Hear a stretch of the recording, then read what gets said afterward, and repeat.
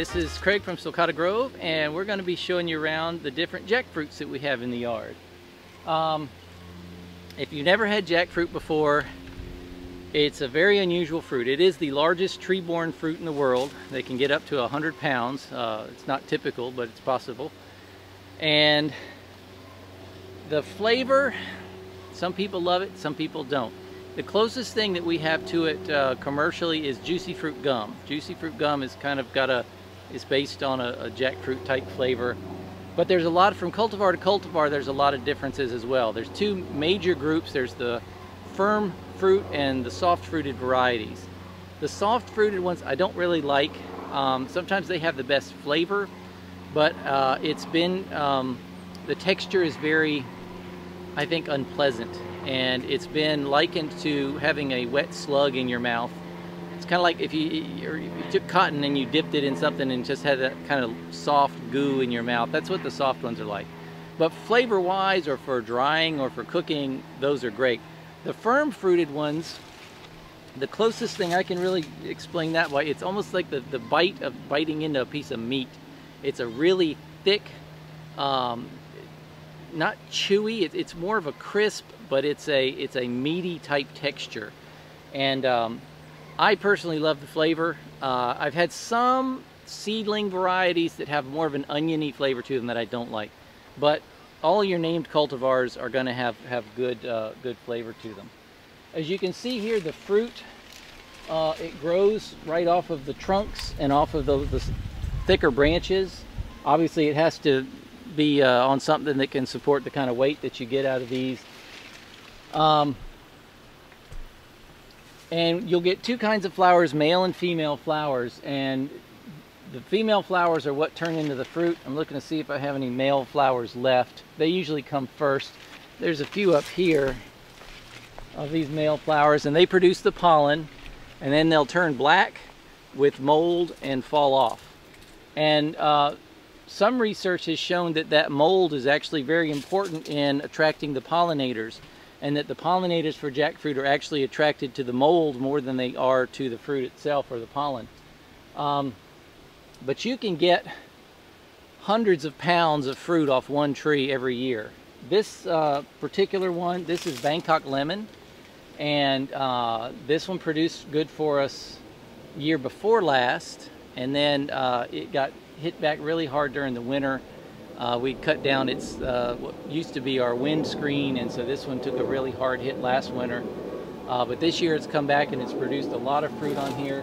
If you see these little white flecks on the fruit, that's a scale insect that you can get rid of with oil spray or soap even.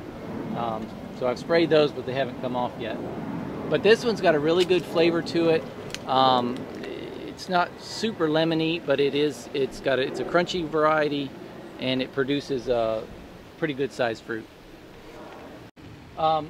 This is the Borneo Red, and this is one of my trees that hasn't done really well.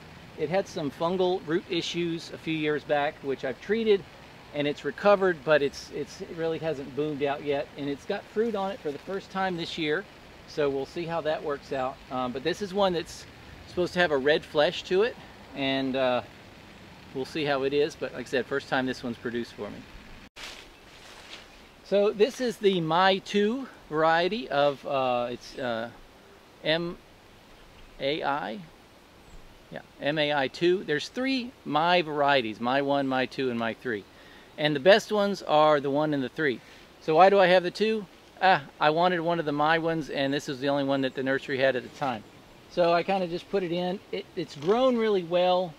The reason that the Mai 2 is supposedly inferior to the 1 and the 3 is it just doesn't produce very well. And that has been my case. I do have some fruit this year, but for the size of this tree, you know, you compare this to this is as big as the Bangkok lemon, and it's got, you know, a fifth of the fruit that one does. So it is producing. I did have one fruit, I think, last year off of it that was very good, but it's not a heavy producer. So if you want a Mai variety, the 1 or the 3 are supposed to be much better. This is the Butter Crunch jackfruit. This is one that, this is from a seedling that was selected down in Fruitscapes.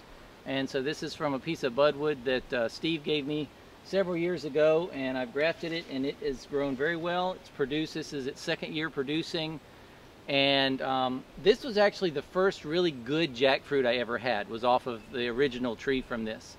And the first year that it produced for them down there, the fruit was excellent. The following 2 years, it was very bland, so we'll have to see how mine's going to do here. But it's, again, it's more, I'm growing this more nostalgically because it was my first really good jackfruit. But it does have some fruit coming in this year. You see that? It's got 1, 2, 3, got some new ones coming here. You can see the difference between the male and the female flowers. We have the male one up on top and the female one below. It's already started to develop. And there's also, this is another thing jackfruits do, is they tend to come off, send fruit off right out from the base of the tree. And sometimes you're getting it that way off of what the rootstock was, but even the grafts also, they come off real low sometimes. So this variety is called Orange Crush, and obviously this is a younger tree. It just went in the ground last year, but it sounds good, Orange Crush. I don't know anything other than it has a really nice sounding name. So having a good cultivar name can help you sell some plants, I guess. But so I fell for it. It sounds good. We'll have to wait and see another year probably before we get to try it. But the plant itself is doing really well. So this tree was purchased as an Excalibur Red. It fruited last year, and it had very mediocre fruit that was not red at all. We talked to some of the forums and a lot of other people apparently that bought Excalibur Red jackfruits. Theirs have grown out, and they're not. That's not what they are. So I don't know if Excalibur Red is actually a real variety or not, or if they misgrafted them or they sold the wrong thing. I'm not sure what they are. This one is not red, and it's really not even a very good jackfruit at all. And I've got some way up there that are growing. But the thing about this is, even when you have a tree that's producing less than ideal or mediocre fruit, there's something you can eat unripe jackfruit. And it's kind of a vegan alternative to meat. I mentioned before that it's got kind of a meaty texture, but if you do it green and cook it, you can actually make what's a very good substitute for pulled pork barbecue. The texture of this, not so much flavor-wise, but the texture is very much like that of a barbecued pork. And if you put barbecue sauce on it, that's what it tastes like. And I did that with some last year. You're supposed to use it do that with unripe fruit. I did it with the rag of some ripe jackfruit, and it was very good. So probably for this one, since they're not really Excalibur Reds, I'm going to pick them green and use them for barbecue. This variety is called Cristella, and it's another really good, it's a newer cultivar, but it produced last year for me, and it was really good, and it does have some fruit going on down here this year as well. It's a fairly new release, but I've had it in the ground for about 3 or 4 years now, and it's another one. It's a good, sweet, crunchy, really good flavor. I can't really say whether it's a heavy producer or not. It's not for me yet, but it is still a pretty young tree, so we'll give it another few years. So this is a variety called Laura Round. It's a selection from Laura Farms down in Homestead, and it was selected for having nice small round fruits that are kind of more manageable. That's one of the reasons you don't see jackfruit in your supermarket, is because not everybody wants to buy a 70-pound piece of fruit. But one of the selections, the things that they're selecting for now, both at Laura and at Fairchild Farms, is they're looking for smaller ones that again, just a more manageable size. So this is a good one with a really good flavor, but it's going to have smaller fruits. This is a variety called Red Morning. This is one, I've had this in the ground actually for about as long as my big Bangkok Lemon and my two. So it's a little bit slower grower. It hasn't produced for me yet, so I can't say anything about, well, I might be getting some fruit this year. I do see what looks like some female blooms getting ready to come out down at the base. Oh, there's some coming off the trunk. So I may get fruit this year, but it'll be the first time. The red ones, they're sought after because it's a prettier fruit, but in my experience, they seem to be a little bit slower growing than some of the yellow varieties. This jackfruit tree is a little bit experimental. This is actually, originally I took 4 seedlings of one called Sunshine, which is a cultivar grown by John Painter down on Pine Island, and it's a really good fruit. And so I was going to try some seedlings of it, and I took 4 of them and planted them in a square, and as they came up I grafted them all together and then just let one leader go out the top. So this actually had, well, it had 4 trunks, it's down to 3 now. So I don't know how good this one's going to be. One of the good things about jackfruit is a lot of times the seedlings are actually pretty good.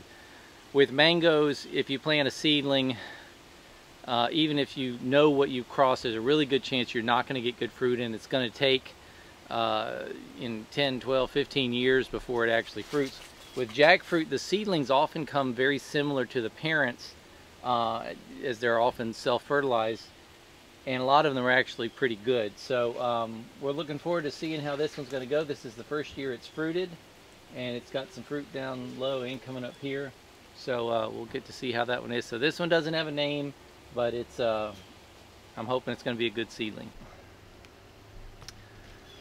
This jackfruit is a seedling of one called Golden Pillow. It has not fruited yet. This one actually, I had a tree when this was small. We were cutting down some eucalyptus trees, and one of them absolutely landed straight on top and broke this thing off to the ground. And it's come back from that over several years. It may fruit this year. I've got some male flowers on it. I haven't seen any female flowers yet, so it still may fruit this year. But this is, again, as a seedling, it's a little bit experimental, but we'll just have to see what it produces. So here's 5 more jackfruits that I've got in kind of experimental one. This middle one is actually a China that I don't know too much about. It hasn't fruited yet. The other 2 on either side are seedlings. Again, they're seedlings of some fruit from John Painter's place.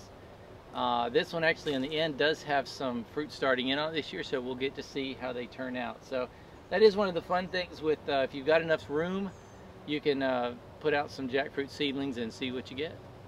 So thanks for touring around our jackfruit with us. Jackfruit, again, it's an excellent fruit. It's one of the few that will grow very quickly from a seedling to fruiting in sometimes as little as 2 years.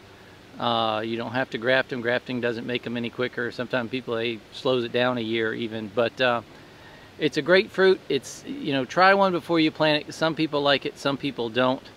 But it grows really well here in South Florida. It's a beautiful tree, even if it doesn't fruit for you. And it's one of my favorites. So thanks for watching.